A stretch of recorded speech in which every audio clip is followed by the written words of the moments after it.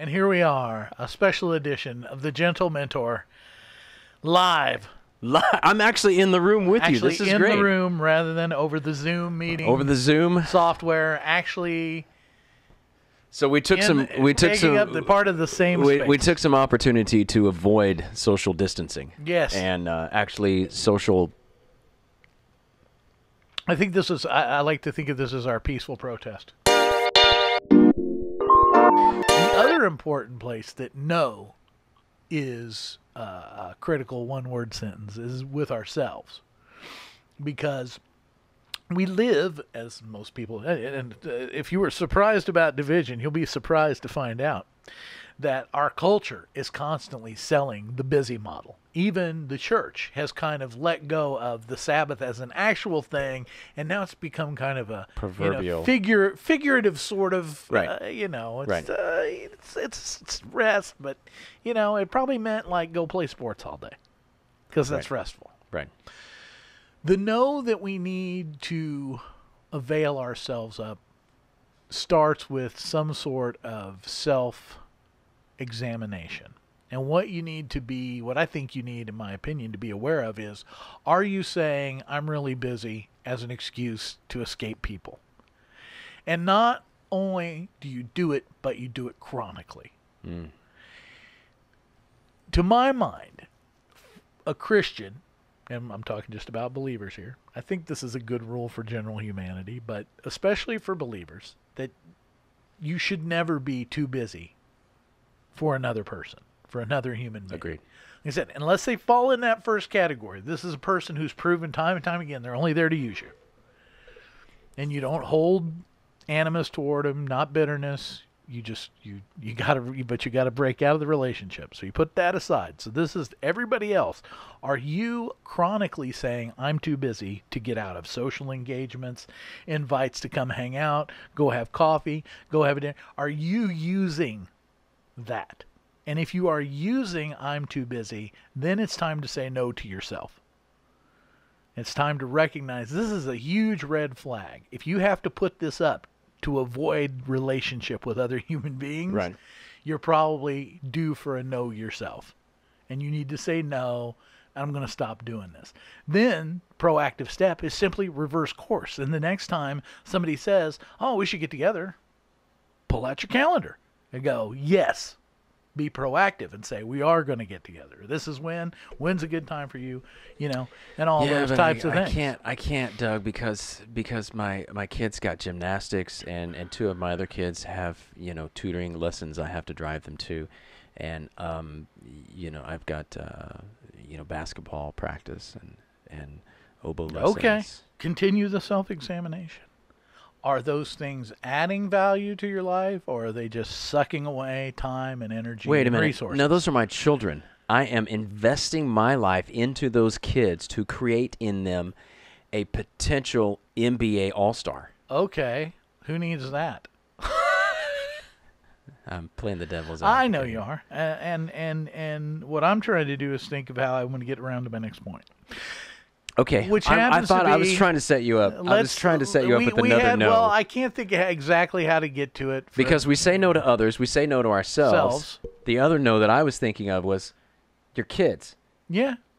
No, people don't say no to their kids. No, people don't say no to that's a good place to start.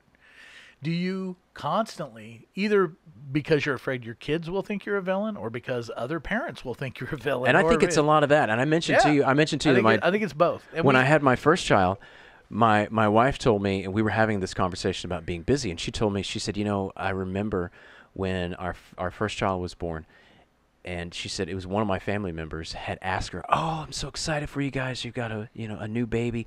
What are you going to do? Is it gymnastics? Is it flute lessons? Is it what this and that? And so my wife started feeling pressure that in order to be a good mom, I have to put my daughter in all kinds of things. And so we did. And we had this rule that with my kids, we had this rule that if you start something, you at least have to finish. So if you start the soccer season, you're going to finish. Right. If you start piano lessons and there's 8 lessons in the course, you're going to finish those 8 lessons if you're going to start something. And I get that, but just booking so much of their time and so much of our time to taxi and go to places, and what are we really building in them anyway? And that's probably a whole other conversation too. Well, But I think it is, but it's probably a conversation that is worth having at some point. Yeah, there's the cultural push. There's the kid push. We talked about how prior to, well, according to Craig Ferguson, the all wise Craig Ferguson, the Beatles kind of were the tipping point for our culture. In that prior to that, most things were marketed towards adults, because adults had jobs and incomes. And at the point that the Beatles gained popularity, then all of marketing switches over to youth-focused marketing. So they're selling products to our kids, so our kids will come want, get this for me. And so it puts us in a bad position. We don't like to tell our kids no. We don't want to be the bad guy to our kids. So the culture's marketing to us. They're marketing to our kids. And then that leaves us in a position where it's hard to feel like you can escape. You're either going to give in or you're going to feel like an ogre at the end of the whole thing. So yeah, we say no to other people. We can say no to ourselves.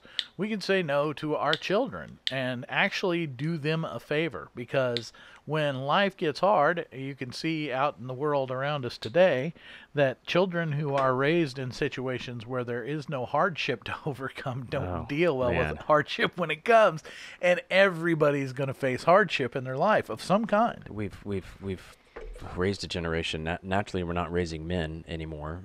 You know, we don't have that good transition from a boy to manhood, from boyhood to manhood. You know, we're not. I say we're not generally. It's hard. I don't know. There are so many people I know in the, like, not young, but like the probably upper 20s, early 30s, where you have a relational situation where you have a young woman who is working a job and she is either living with or married to a young man who plays video games all day. Come on, somebody. And we have a look at a culture where everyone is told to, basically the great value is youth.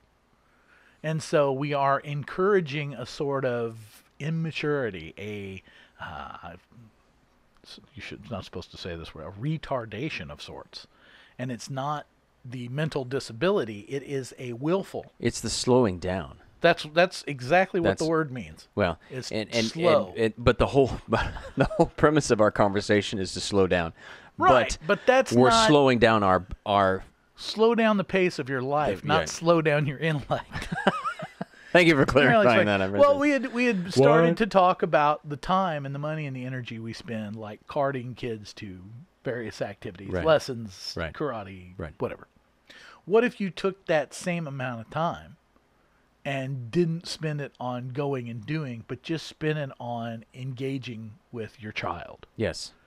That would yield a much stronger benefit for that kid than any karate lesson or anything's going to do. No, absolutely, and I agree. And let me tell you this, because there's one person in particular in my life that makes me feel like a bad parent, and he doesn't know how he does it. He doesn't even know that he does. I'm sorry. I know. It's okay. I forgive you. And I'll tell you who it is. It's my rabbi. Oh. Because, and here's what's funny too, is because I remember we had a conversation about 3 or 4 years ago about family, and he said, yeah, he goes, you know, you Gentiles are different than us Jews, because he said, you're naturally that's we are. why we got different names. Why we got different names. But he said, if we were the same, we'd just be the other Jews. But we are. Really? Are we grafted? Well, in our mind. In our mind, yeah. Anyway, where was it going this? You're so derailing. The family. He makes me feel like a bad parent, because I see his interaction with his kids, and he's got like 6, 7. He's got a newborn. But his interactions with kids make me go, oh my gosh, I'm a bad parent. But they don't do basketball, they don't do karate, they don't do gymnastics. But there's so much engagement with him, because, and this is what he said, here's the difference in our cultures. He said, your culture, the center of everything is the church. He said, in our culture, the center of everything is the home.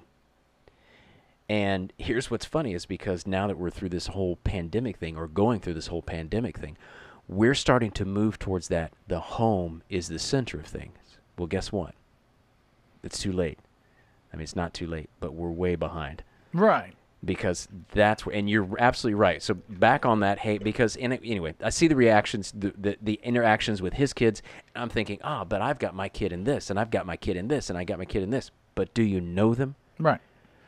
I don't know if you're familiar with like Mormon culture at all, but that's one thing that Mormon culture holds like above everything. Former Mormon. All right. No, that's awesome. No, I'm just kidding. I'm not. How does your rabbi feel about that? But that's, again, I'm not into Mormonism itself, but I've always admired the emphasis they put on the family unit. Right, right. And admirable. It is. And, you know, and you can take this, and speaking to people who are listening, you can take this and, you know, and interpolate this for your life. You know, are you busy? Really check those things out. Really look and see. Am I really just creating stuff to do? Or am I creating real connection between my friends, my children, my spouse? Am I really creating those connections? Am I taking some time to rest? Am I taking some time to go, you know what? I don't want to sit with a screen in front of my face. Right. I want to sit with the horizon in front of my face. I want to sit with the trees in front of my face. I don't want to always be consumed. How much time do we spend? We spend so much time on our screens. Isn't it funny too that we call ourselves consumers, but it's actually we who are being consumed. We are the product. We are the consumer. Right, we are the product. There's no doubt about that. You watch some specials and there's some documentaries, and you know that we are the product. But if you want to really protest against being used as the product, start getting off your devices. Say no. Burn Just them. say no. Burn your device. If you want to burn something, you want to protest and be really free, get off the freaking screen. Easy. Okay, I'm all right. Okay. You said the frick word. But here we are on the screen. Thanks for watching, everyone. We started with the Protestant work ethic, protest. You said are they the same words? Yes, that's where Protestant comes from. It's protest. Son of a gun. You want a way to protest. You want a way to remove all of these unnecessary things in your life that have littered the landscape of your life with constant busyness and all these things that you're doing for your children, allegedly. My one rabbit here was off. Okay. Sorry. And like, okay, well, what if we disengage? What if we said we were going to do what we always do, which is proactive? What can we do proactively? And we withdraw from those things. We had a culture based on a Protestant work ethic, which was you work 6 days and then you rest. Somewhere the church kind of got rid of that message and started to support the cultural idea, busy, busy, busy. That's how a lot of churches up until coronavirus were run. Busy, busy, busy. We got to have activities. We got to have stuff going on all the time. So we've suggested unplug from that screen. Unplug. The heartbreak of watching a family on vacation, not your own, because I would punch somebody, but watching a family walk by and mom and dad are looking at the sights and the kids behind them are like this. And that's a product of the culture. You're not going to escape it without taking action. You're going to have to be proactive. It's not just going to stop being what it is. No, it's not, and you're right. We have to be proactive. So what are some things that we can do? I'll throw these out at you. Number one, no screens at the dinner table. I don't care if you're eating out or eating in. Amen. No, I don't care if you're eating out. There's nothing that hurts me more than going out with my wife and sitting at a table, and I'll look around at all the couples on their devices. I'm like, what's the point? Yep. Just stay home. I mean, if you're there to eat, you're there to eat, I guess, but just why? I mean, we're not there. We're not interacting with each other. I used to, in my later years as a youth pastor, I used to have a game called Phone Stack. And so when all my youth leaders would get together and we'd all go out to dinner, and sometimes they would be students in there. They're mostly college students. But we played a game called Phone Stack, and that is when you got to the table, you put your phone, everybody put their phones in a stack on the table. And the first one, before the bill came, the first one who reached for their phone had to pay. Now that's a game. That's a game I can get behind. It's a game. And it's so funny because I remember one particular time we sat down to eat, and there was probably 15 or so of us at the table. And this guy was sitting next to me as a college student, and we learned so much about him that we never knew. About, the type of girls that he was interested, just stuff about life. It wasn't profound. But anyway, it was just like, man, I never knew that about you, about his family history. And it's so rich. Get into the mess. Get Get into the mess. Get into the mess with people. It can be really engaging. It is. It is really engaging. And more often than not, it will enrich you as much as it helps them. Well, the thing about it is he often connects with me from time to time and says, hey, I remember that time that you really saw me. You saw who I was, or you saw who I am, or I was at the time, because you were looking. You made us all stop. And anyway, so that's a few of the things we can do. How about take a season during the year where the family doesn't do any extracurricular things, whether it be a week or a month. I know some families that do like no spend November, or not November, but no spend October. They just don't spend anything other than just bills and food and whatever.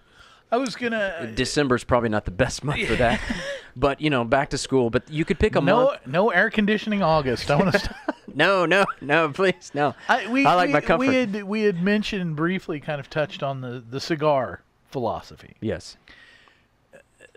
This is a cigar. It's not a costly item. I mean, it could be, if you're into something really expensive, you could find something costly. You can spend some bucks on them. But what this thing represents is like a break. Not a break, but like the brake in your car. And it's something that causes you to slow down. Right. You don't want to smoke cigars with your kids. That's a bad idea. But there are things you can do. We talked earlier, I've never been an outdoors person, but being older, I can appreciate like the idea of going fishing. I never understood why somebody would want to stand out in the woods and throw a string in the water, even if, I don't like going, even if I don't catch anything. I'm like, well, that is stupid. It's like, well, now you get it. That's a break. There's no phone. There's probably not very many people. Fish don't talk a lot. It's a way to slow everything down. And you're going to be talking with whoever's in the boat. Find those things to do with your family. Don't just say, we're not going to do this. Right. Say, we are going to do this. Whether it's going for a hike or going for a walk, you work in a garden. That's a great thing. Get your hands in the dirt. Do woodworking. There's all kinds of things you can do that aren't taking a nap rest, but are restful to your soul, because it's something where you find peace and you can share that with people around you. And so for those of you maybe who don't have a family, so to speak, it's your group, it's your circle, it's your squad. Get together and just chill. Yep. Next Sunday we've got a group of college students come over to my house for a life group. And so they need a place to meet. So my wife's like, you guys can have our house. And we don't even have furniture upstairs because we're remodeling the living room. So we're giving up our couch downstairs, which you haven't been to my house since I bought the new couch, have you? Man, that couch loves you. When you sit on that couch, you can feel it just feel the love? Loving you. Yes. Ooh. So I'm going to give up that couch for them just to come and hang out. And not just that, I'm going to cook hamburgers for them because I want them to just slow down. I can't smoke cigars with them, but I can slow down, sit on this couch. That doesn't mean you can't smoke cigars near them. I'll probably be smoking at the grill. There you go.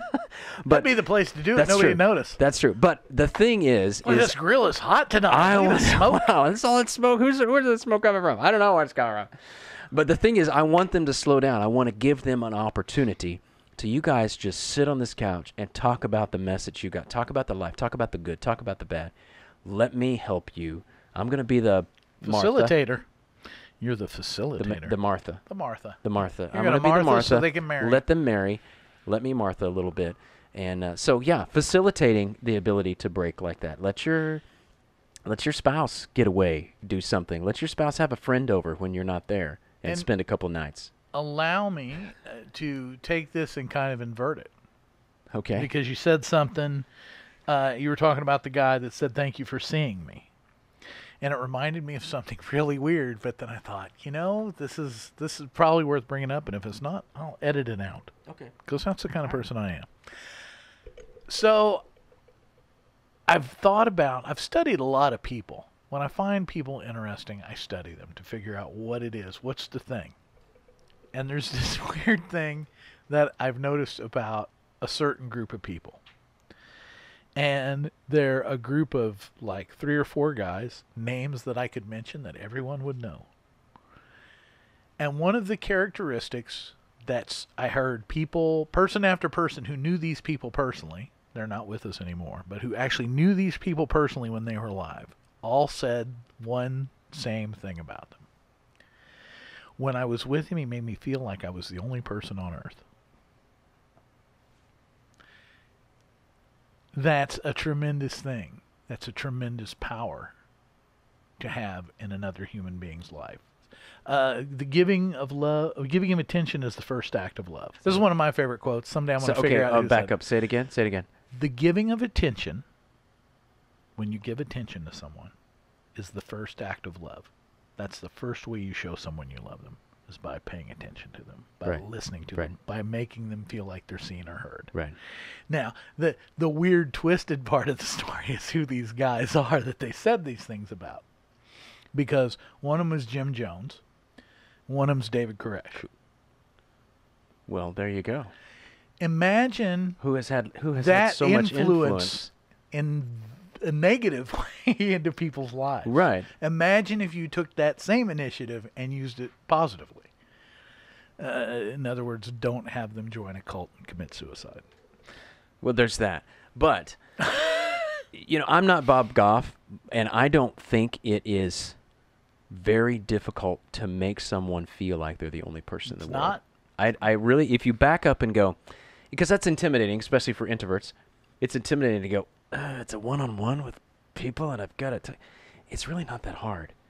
Prepare some questions. Here's my strategy guideline. Prepare some questions. I have got a. I used to use the other app, Evernote, but I use Notion now, and I keep a list of questions, and I've got a list of probably 200 questions that are they're just questions.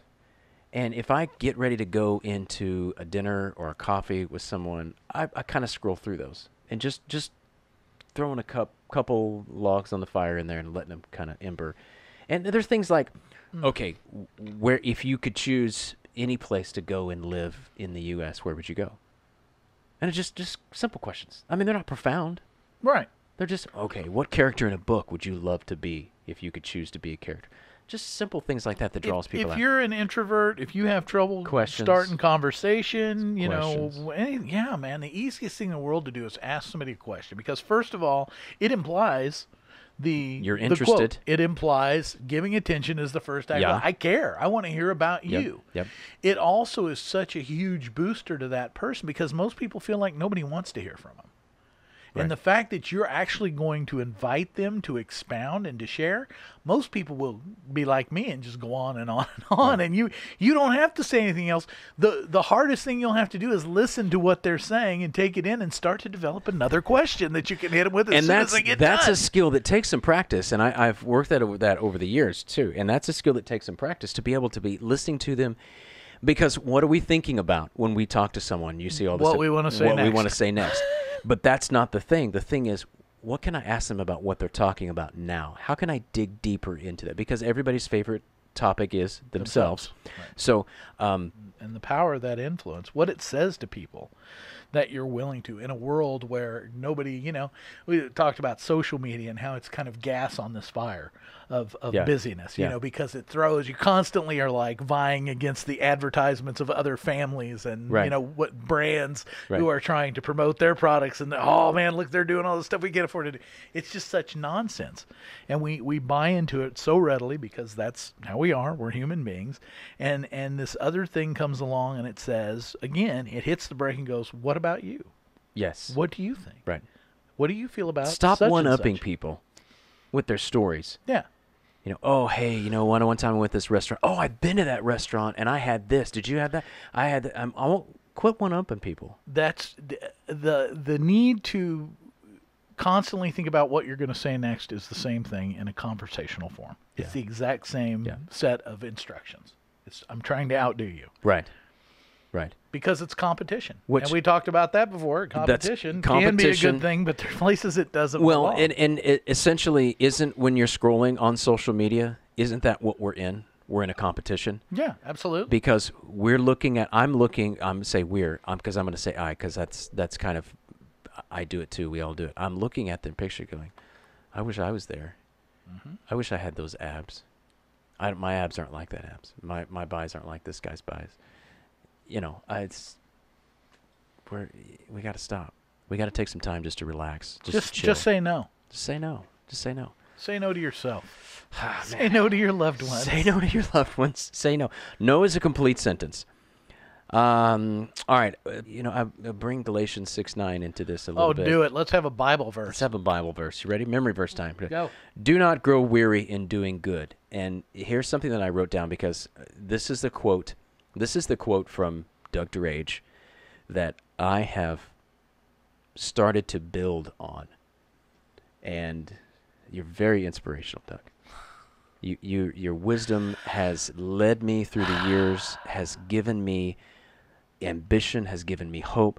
This particular quote that you said, I know I'm just doing this. I'm doing this on purpose. It's true though. It's true. I just want everybody to know. This is yeah. It is. I just want you to know I'm doing this on purpose, but it is for real. Throw it. It is for real. The Doug DeRage quote. We talk about doing good. You told me one time. You said when you do good works, when God sees you do good works, God rewards you. When men see you do good works, they give you more work to do. And to me, that was like, and sometimes, and I also have this other axiom in my life that sometimes it sucks to be dependable. Because oh yeah, it does. Yeah, okay, maybe not sometimes, maybe a little more than sometimes. So when you're dependable, people depend on you. They want to do things, especially in an employment situation where you've got a job and people see you do something good. Oh man, he did so good at that. We want him to do this. And let the expectations begin. Yes, another episode. And then it doesn't come. It doesn't normally with the job situation. It doesn't normally come with you know what, you did such a good job. Here's $200. I don't remember, and I know, like, there's a place here in town that's kind of famous for being, like, a really great place to work because they have, like, the fun officer that comes around and tells you you're working too hard, take the day off. Mm-hmm. Anything like that would have seemed huge. That somebody come on, Sure. what? We just appreciate what you're doing. Go ahead and go home early. Yeah. It wouldn't cost anything. Yeah. But never happened. No. But anyway, so the one thing that I wanted to get at was... which reminds me, and I don't want to be. Sorry, I sidetracked you. No, you didn't, and I've got in my head where I want to go with this because I want to talk about the doing and the doing good. Yeah. The other day, or you said something about being encouraging in the workplace, and the other day I had this thing where I was just like, there was a little tension in the office where I work, and everybody else in the office where I work does something completely different. We share a common office space, and my team does something completely different than most of the people in that room. But so we're friends with them, but we don't work together. But I hear the conversations that's going on over there, and there was some tension about some stuff going on. I'm like, oh man, they're having a bad day over there, and we weren't having a bad day. We were good. So you cut the cheese. Yeah, I should have thought that. That would have been a lot less that would have expensive. Been my response. So I thought, you know what? I'm going over to the grocery store that's right over there. I'm getting 2 4-packs of Orange Crush. And the next night, I went home. And I wrote little tags that said, you crush it. It matters. Keep going. And I tied them to the crush and set them on everybody's desk early in the morning before they got there. And it was just that little bit of encouragement that just goes, and I'm not even their boss. Right. I can't even tell them to take the day off. Right. But you could do something. But I could do something. I could do something to say, you know what? I notice and I love you. This is a little trinkety thing. So that maybe that's an example of doing good. Mm-hmm. Because there's a difference between doing and doing good. Sure. And in Galatians, Paul was talking about when you do good, don't grow weary. But he didn't say when you do, don't grow weary. He said when you do good. So that makes me think, okay, there's a difference between doing and doing good. We need to stay on the doing good side. Right. We need to focus in on that side because when we do good, it's a lot more rewarding. Because when we store our treasures in heaven... Well, in a similar way, we had talked about the idea of busyness versus productivity. Yes. A lot of busyness is, again, that kind of subterfuge to make it look like you're working really hard. I'm busy, and you're not really producing anything. You're just being busy. Well, we do that when the boss walks in. Right. My boss will walk in, he walks around the corner, and I'm like, I'm sitting on my phone, or, he catches me in that moment. I've been busy. I've been productive. Right. This was the moment where you sit. I'm not busy. He walks in. I'm standing leaning on the counter talking to one of the other people that are going, oh, really? Yeah, did you see the game last night? Yeah. And then he walks in the corner and he's like, busy in here, aren't you? I'm like, no, I'm not. Working hard or hardly working. Yeah. But the productivity is in the bottom line. And right. I do work at a financial institution, so that's very important because the bottom line is the bottom line. That's the It number. really is. That's the number that it's we're the looking key. at. That's the key, and all those types of things. The key So- and the bottom So line. I just think it's important for us to kind of back up and look at our lives and go, okay, what is the doing and what is the doing good? Right. Oh, I think when we talked about, you rest doesn't mean that you're not doing anything. Rest doesn't just mean don't do all these things. It means there's also this great buffet of things you could do. Yeah. Yeah. Those positive things, those encouraging things. It doesn't mean nothing. It doesn't mean vacancy. And I think that's what that drives people away from Christianity a lot, because they think, oh, there's all this stuff I'm not going to be able to do anymore. And Right. they're only focused on the no's. They're not Right. focused on the do's.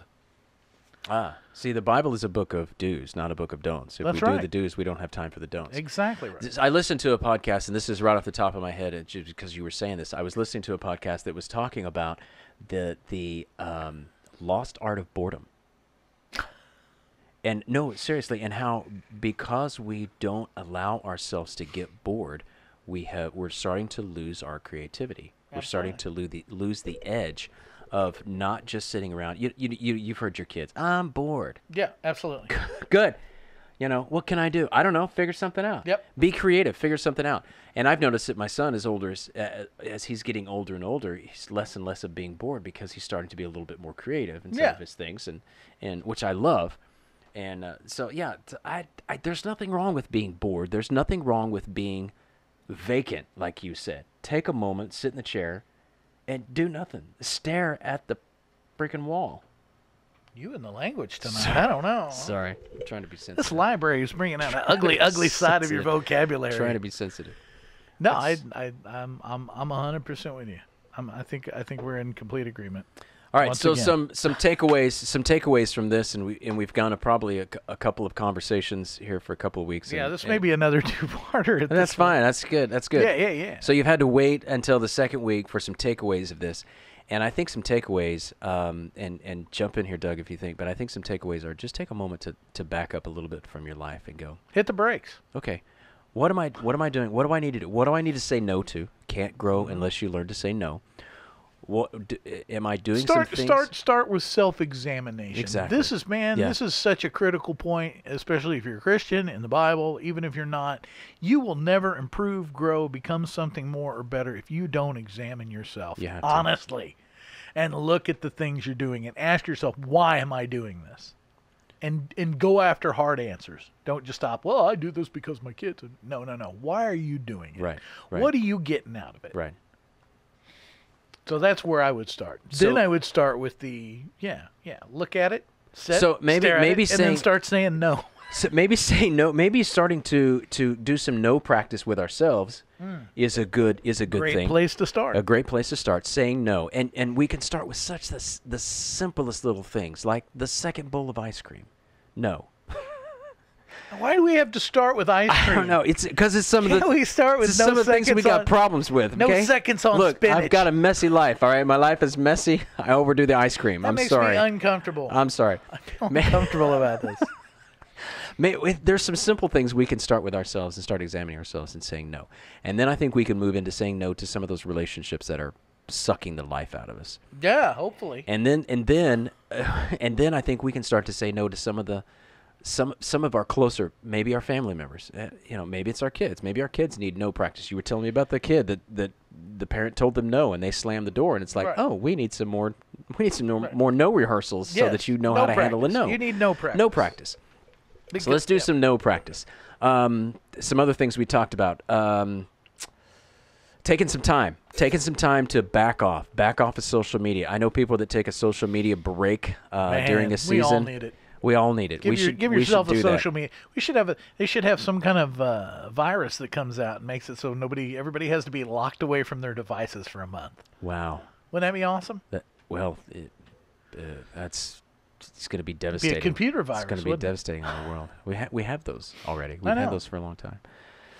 I know you know that. I'm sorry.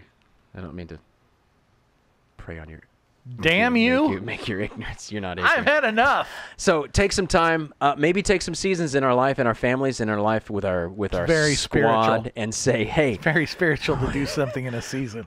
of course it is, naturally, a week, a month, and say, hey, we're just gonna be a family at home. Winter's a good time to do that. Perfect. Which January and February, in my opinion, are the great times just to say, you know what, no basketball, no aqua aerobics, no underwater fire prevention classes. We're going to just be at home. We're going to read. We're going to tell stories. We're going to love each other. We're going to get to know each other. We're going to play some board games. Yeah, we talked about the settlers and the pioneers and stuff. Like, those people had winters when they couldn't go farm and hunt and stuff. What did they do? There was no TVs or internets or even a was no radio. Netflix. They had candles and maybe a book. Yeah. And they would sit and read books together. Yeah. There's nothing wrong with that. You Right. Look at all these books we have here. You could read for a year of winters. And Did you ever see the post that somebody put out? I wish I could find that. We're just like the 5 best toys ever in the history of children. And it's like number 1 was a stick. No, number 1 was a box. Empty box. Empty box. Number 2 was a stick. Number 3 was like a piece of string. And of course, when you put all these together, like number 4 was a wrapper tube, and then dirt was like the number best toy Dirt's a ever great made. toy. And it's like, and especially if you can combine any of those toys together. Oh, yeah. How much fun can you be? Yeah. We got it. Those are some of the things we got to get back. And it's not that we got to get back to the primitive lifestyle of humanity, the caveman. We just got to get back to just having some time for nothing, being bored. It's okay to be bored. So take some time to sit, think, stare, dream. Let's say most of our Quit being so busy. Most of our activities that we engage in a modern world, the activity is the star. And we need to start to Wow. engage in activities where the people involved are the stars. Wow. That is so good. Quote that! That is so good. That is so good. I'm going to meme that up here Meme it. when we're done with this. Meme. Quit being part of activities where the activity is the star. You don't have to be an activity, baby, to be in my I love it. I love it. shoe. I love it. I feel good. I feel good about this. This is good. I feel like we got some place. We pounded it out, man. We did. Solid. We did. Fist bump. Okay, you've enjoyed another episode.